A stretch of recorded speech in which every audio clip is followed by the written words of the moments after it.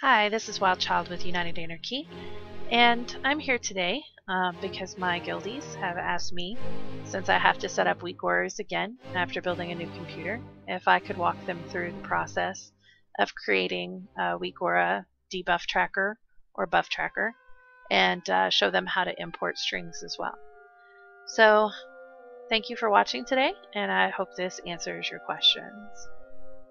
To start out, I've downloaded WeakAuras 2 through Curse Client and have it currently loaded on WoW. I'm going to open up WeakAuras by typing in /WA, which will open up this box. Because I don't have any current WeakAuras, it shows over on the left that nothing is loaded.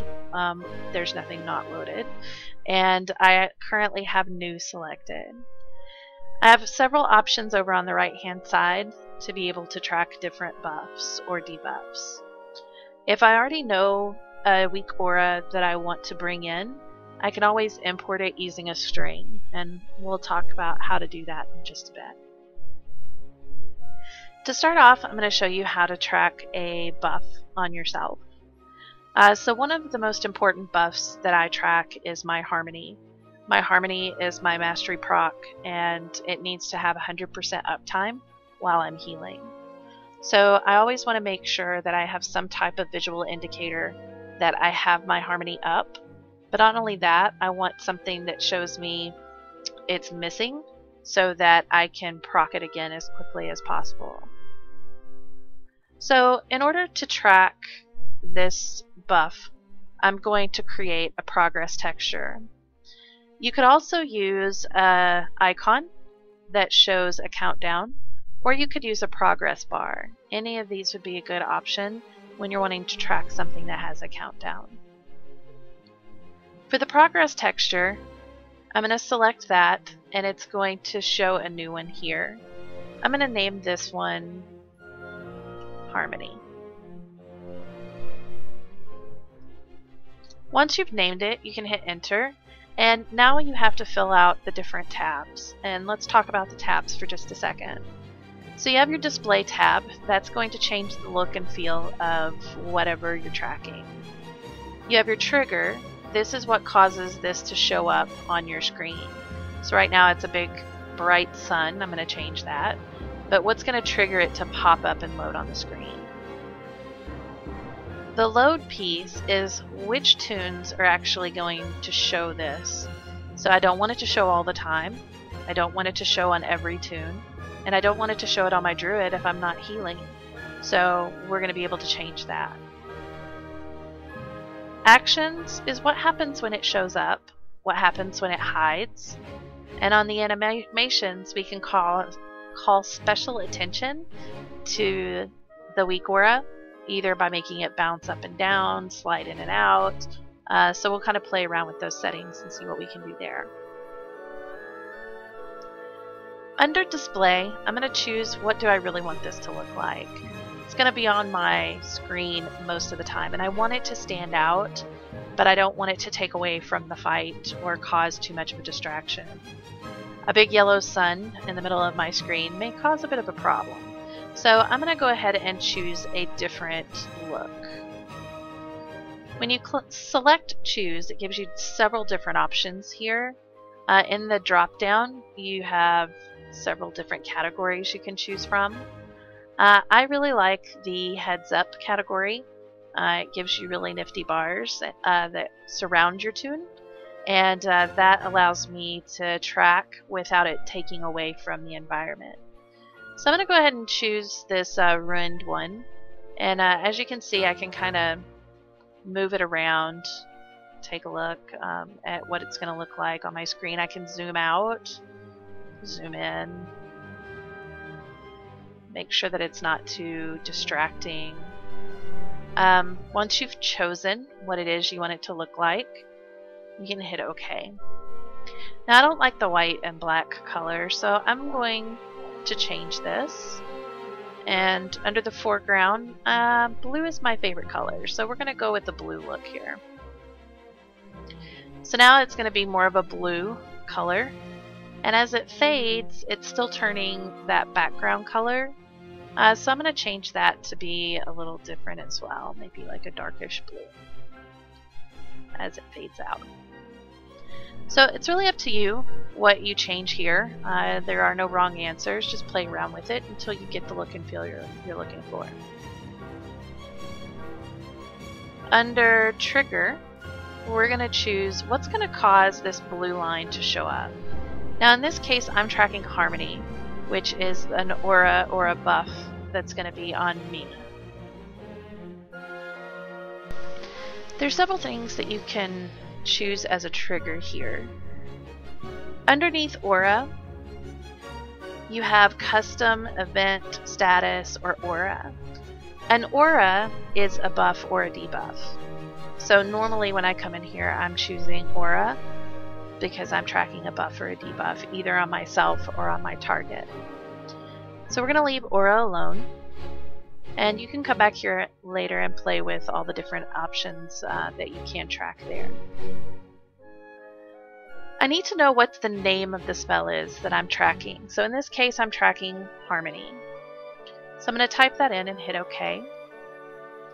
And it comes up with 4 different matches. So these are 4 different spell IDs that it's going to track. If any of these show up, then it should pop the blue bars around my tune. I also need to specify who am I looking at. So is this the player? Is this the target? If you are tracking some type of debuff you're placing on your target, then you would want to put the name of the spell here and then change this portion to the target instead of the player. In my case, I'm going to choose player because I am tracking a buff on myself. Under aura type, designate whether it's a debuff or a buff. And then the other thing that you really want to look at is whether or not you're tracking your own casts and only your own casts. This is very important if you're applying a debuff to a target that other people may be targeting. If you have a stackable debuff that you're tracking, you don't want it to track somebody else's debuff instead. Underneath load, I want to make sure that these blue bars are only loading or showing up when I care about them.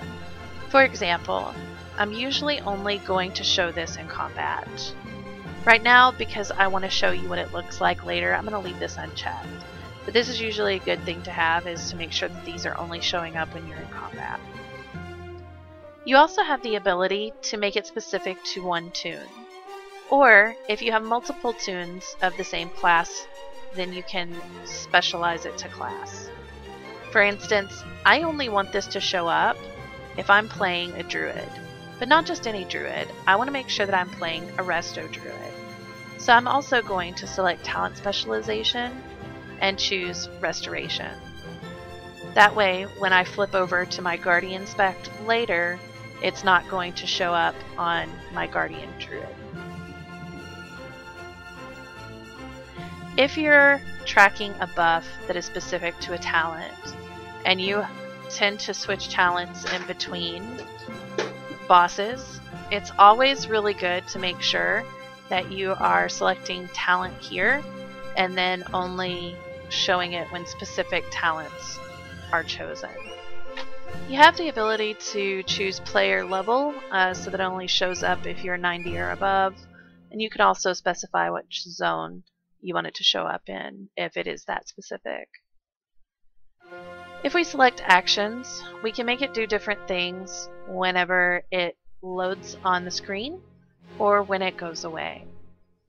For example, if this one goes away, I want to call attention to it because it needs to be refreshed, or I need to hit a button to make it come back. So on hide, I could have it message me, I could have it play a sound, I could make a button glow, but in this case I'm going to have it play a sound to alert me that I need to refresh it. Under the sound options, you have several different things it could be. It could be a short one, or it could be really loud and annoying. It's really up to you, and make sure you're choosing a sound channel that's turned up really well and that you can hear really well.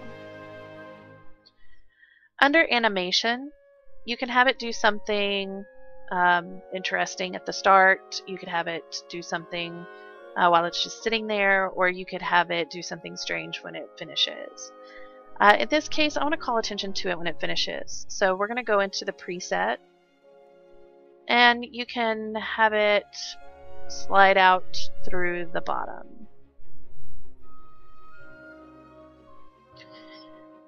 So now we have our harmony tracker. We're going to take a moment and try it out, see how it works. So to be able to pop my harmony, I'm going to click on Swiftman.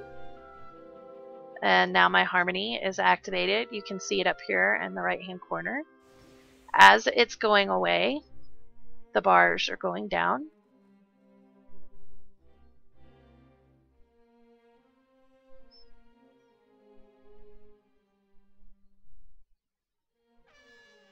And it slid out the bottom and it made the sound. So that's how you create a buff tracker. And you can do the exact same thing if you're trying to track a debuff on a target. You would just want to switch it to a target versus a player.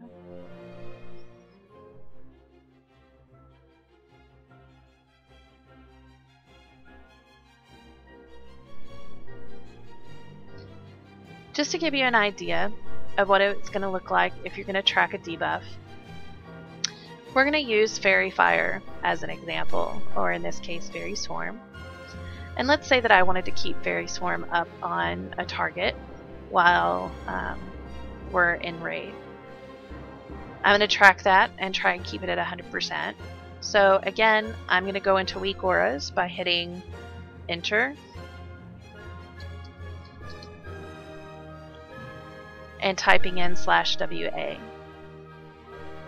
In this case, I'm going to make an icon that shows that I have applied Fairy Swarm, and it will show a countdown of how much time is left before I need to refresh it. So I'm going to go ahead and name this one Fairy Swarm.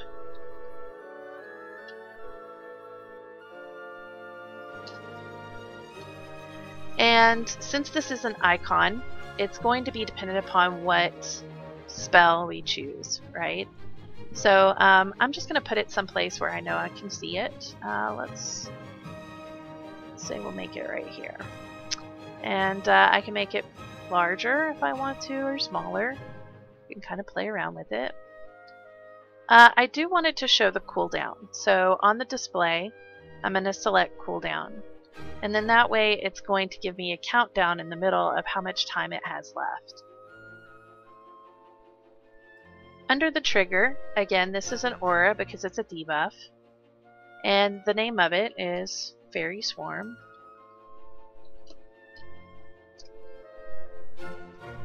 Again, it shows me there's 4 matches, and it gives me now the icon so I can see what it looks like.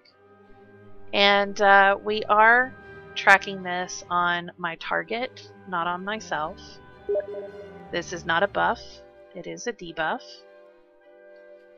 And we want to make sure that we're tracking my own only.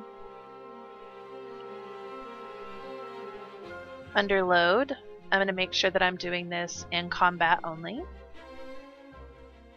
I'm also going to specify this to my class and my specialization usually. So again, this is only for druids.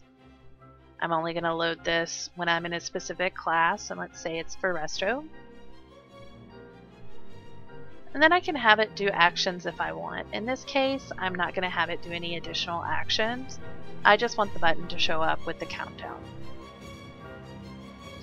So let's go ahead and test this one out and make sure it works. So I have a nice nifty goat here. And we're going to select Fairy Swarm.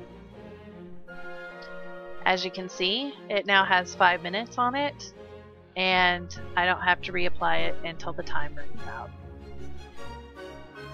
Poor little goat over here is attacking me in the meantime. So we're going to go ahead and get rid of our goat.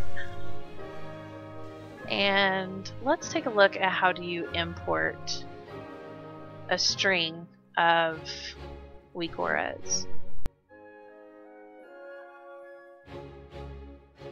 So a lot of WeakAuras that I found through Googling Resto Druid WeakAura or Frost Mage WeakAura or whatever I'm looking for in WeakAuras.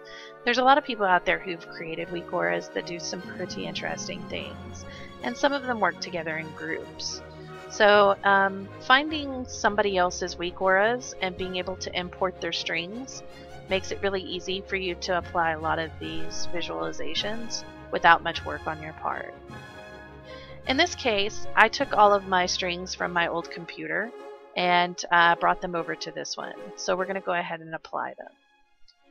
To bring in a string, I'm going to go ahead and open up WeakAuras again by /WA in my chat. And now over on the right hand side, I'm going to choose the option to import a string. This is going to open a great big black box that I can paste my string into.